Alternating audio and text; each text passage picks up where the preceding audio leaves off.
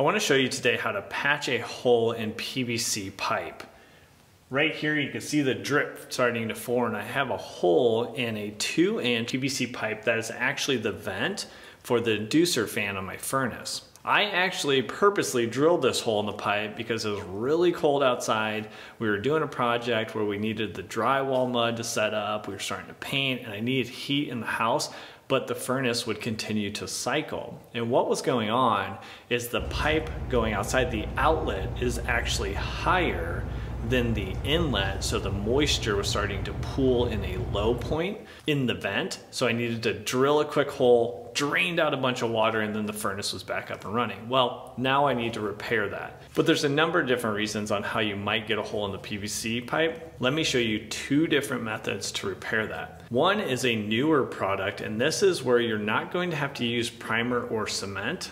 It's pretty similar if you look inside to what's called a shark bite fitting, if you've ever used shark bite on your water lines around the house. So I'll show you how to use that one, and it's about a $10 or $11 coupling. That's super expensive if you compare it to a standard DWV coupling.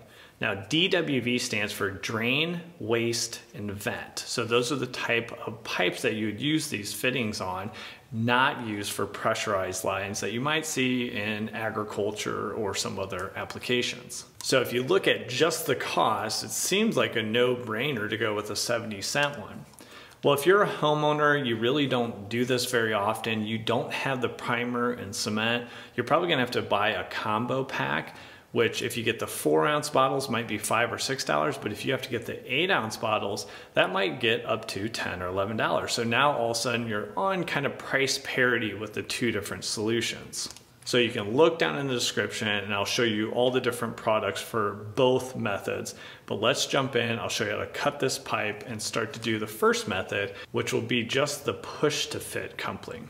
So with your hacksaw, with the new blade and the teeth facing forward, you're gonna see the pipe's gonna jump all over while I make this cut. But a few tips. 1, do not apply much pressure down. Just do fast, short strokes and it should help you get through the pipe. 2, make sure that you're not pushing the pipe where it's gonna pinch the blade, or that will stick the blade and make the cut much harder.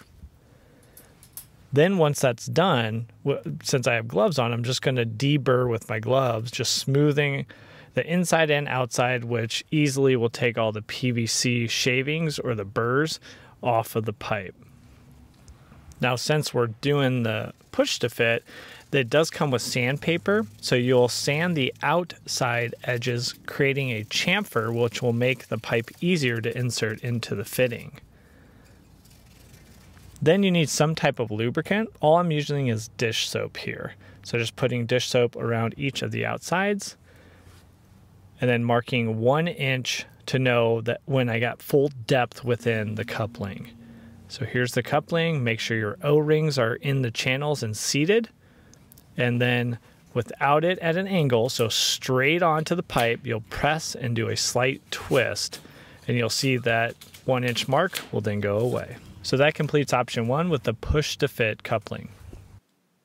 As I prep for option 2, this will show one of the cool little features on the push to fit coupling, and that is it's removable. So all you have to do is do some small twists of the pipe and it will pull right out of the coupling.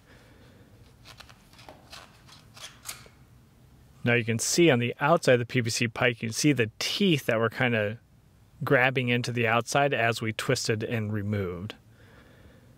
So now for the second option, we're just going to prime and then cement or glue the coupling. So we'll prime the one side on the outside of the pipe and inside of the coupling. Then we'll glue the inside of the coupling, outside of the pipe.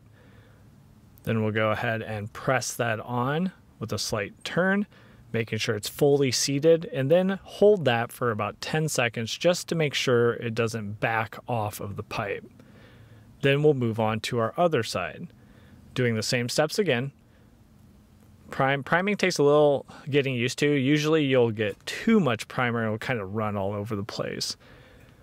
And then with our cement, you do not have much time once you put the prime and cement on. You should be doing this in a pretty quick little application in about 10 seconds. So then we'll push, a little twist, And I would hold this for quite a while, especially in this instance, because when I let go, it actually will try to pull apart the pipes. So you want to make sure it's fully set up before you let go, or you might have it backing out, which could cause leaks down the road. So my own personal preference, gluing together a simple 70-cent coupler is the way to go. I think it's a good skill to have as a DIYer, and it will save you money in the long run. Now I do understand if you're just looking to solve one issue, and that is a hole in your PVC pipe, you do not have primer, you do not have cement, and you don't have a bunch of projects ahead of you, I get why the Connectite is handy and might be something that you're considering.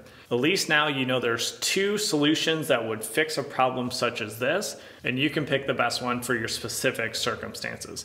Now, if you have an old home such as this, there's a high likelihood that you don't have outlets everywhere that you want them. Check out this video right here and we will walk you through the complete process to put in a new outlet so you can get power where it's convenient to you. Thanks for joining us on this video and take care.